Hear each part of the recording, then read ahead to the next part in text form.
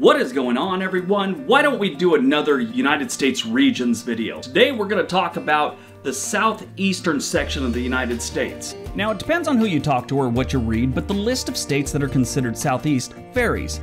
I've seen 5 versions. Even the US Census Bureau can't make up their mind. I've seen 3 of their versions. The one that includes the most states has Virginia, West Virginia, Kentucky, Tennessee, North Carolina, South Carolina, Georgia, Mississippi, Alabama, Arkansas, Louisiana, Florida, Maryland, Delaware, and the District of Columbia.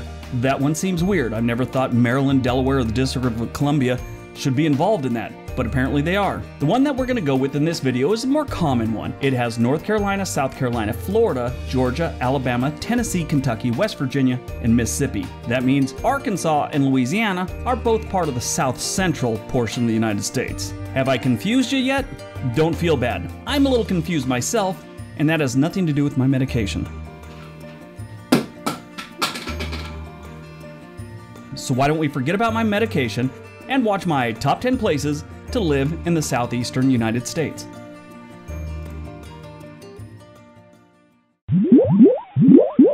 Number 10, Petal, Mississippi. Imagine that. Mississippi made it onto a list about good things. It's kind of rare. Petal is a great place to live, especially if you don't have a bunch of money or you just want to live in a nice, safe place that's affordable. The city is located just outside of Hattiesburg, Mississippi, which is the state's 4th largest city. Petal is a great place where you can save money and live very comfortably all at the same time. You'll save the most on housing. Home prices here are about 23% lower than the national average, and on top of that, the cost of living is kind of low too. They have a pretty decent skate park in the middle of town, so that's kind of cool. And if you can get past the heat of Mississippi summers, this is a solid place to live.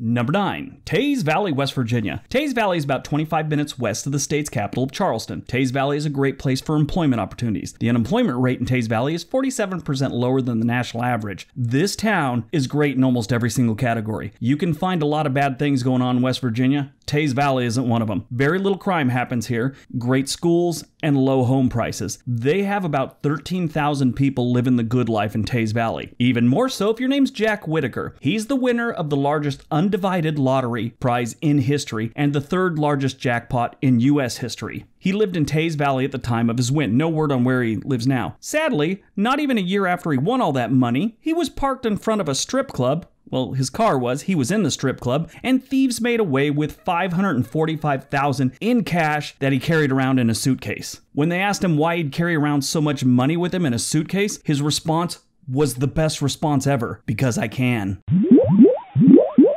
Number 8, Morrisville, North Carolina. Morrisville is an extremely safe area with a crime rate that's 44% lower than the national average. However, the crime in the city does happen. It's normally property crime. Most people don't hurt each other here. There's not a lot of violent crimes going on here. And that's always a good sign that people in this town are decent and respectful. Morrisville has been voted the best city in North Carolina more than once. The income per capita in Morrisville is 39% higher than the national average. There's really not a lot wrong in this town. The cost of living is a little high. Okay, like any place that's really, really nice. The town is situated between Raleigh and Durham, North Carolina, and it's really close to the airport. This place is like a win-win no matter what you do.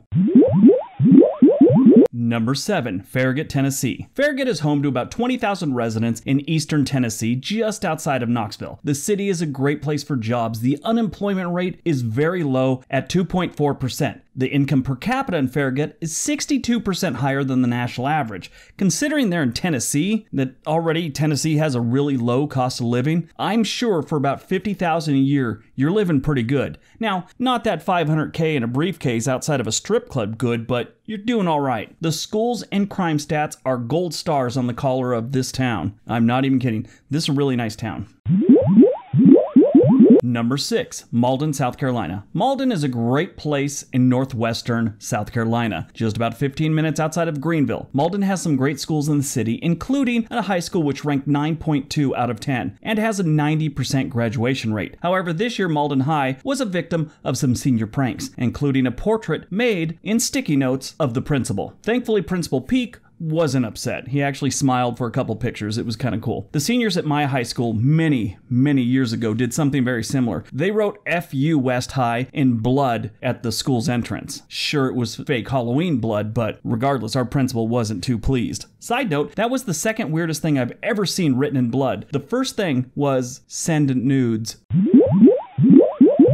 Number 5. Suwanee, Georgia. Suwanee is a small town right off the Chattahoochee River with about 18,000 residents, and they're doing very well. Suwanee is an incredibly safe area with an overall crime rate that's a little bit less than the national average. That's solid considering they're pretty much a suburb, almost, of Atlanta. Atlanta's not the worst in crime, but they're definitely not the best. What makes this city safe is probably their police force. The Suwanee police really work hard to keep the community safe. I've been here a few times. I have a friend that lived there for, a very long time. He just moved back to Idaho last summer. In past videos, I've talked about a friend that I went to Falcon games with. This is the dude. He got out of the military 22 years ago, and it took him this long to leave Georgia and go back to Idaho. He said he hates Georgia, but he misses Suwanee. He hates everything, so that's saying something for Suwanee. Number 4. Homewood, Alabama. Homewood is just south of Birmingham and has outstanding public schools. The middle and elementary schools have a rating of 7 out of 10 or higher. While the high school has a 6 out of 10 rating, its graduation rate is very high. About 94% of the students here will make it through all 4 years of high school. That's about 10% higher than the national average and about 13% higher than the state average. And this is all happening in Alabama. I may talk a lot of trash about Alabama. Most of the time it's directed toward the local and state government. The people of Alabama are always good people. And stop typing. They also have some seriously effed up human beings, but what state doesn't? Everything but cost of living in Homewood is graded an A or A+. And the cost of living thing? That's only a C. Some of the other places on here, that was graded an F, cost of living. Not bad, Homewood. Number 3. Oldsmar, Florida. Oldsmar is a great place for families. The crime rate is very low. You have a 1 in 48 chance of being a victim of a crime here. The school ratings are great. The graduation rate is about 90%, which is 8% higher than the national average. To make things better, the cost of living here is relatively low. Now, this community is between Clearwater and Tampa, sort of. What is really strange about this, I never heard of the place till my researcher told me about it. I've been to Tampa several times. Been to Clearwater. I've never heard of Oldsmar. And it's a legit city by Florida standards. I mean, it's got a Walmart. Number 2. Brandermill, Virginia. When I listed the states that would be on this list, I didn't say Virginia, just to see how many Southerners would get triggered. When you say Virginia isn't really a Southern state, they go all the way back to the Civil War, and they get so pissed they start throwing the word Yankee around, which honestly means nothing to anyone that would ever be considered a Yankee. I mean, unless, of course, you play for the Red Sox, that might piss you off, but it's just a outdated word that nobody cares about. Brandermill is the place to go in the state when you want to buy an affordable house. The city is just west of Richmond and has some low housing prices. The median home price here is about $233,000, which is about equal to the national average, but it's 6% lower than the state average. This is another place that has good schools, low crime, jobs, and not an incredibly terrible cost of living. It's a solid place to live. And number 1.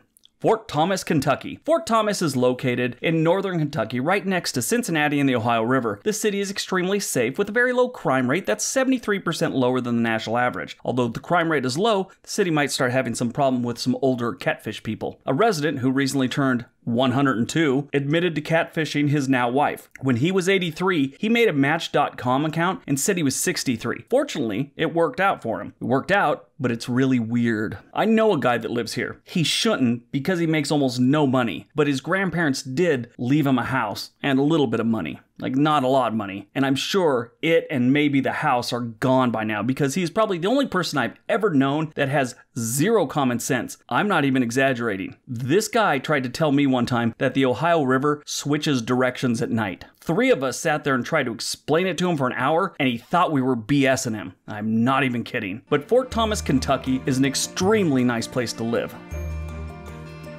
Alright, so that's my top 10 best places to live in the southeastern region of the United States. I hope you guys enjoyed it. Hope you got some information out of it. Don't forget to hit the like button, leave me a comment. If you haven't subscribed already, please do so.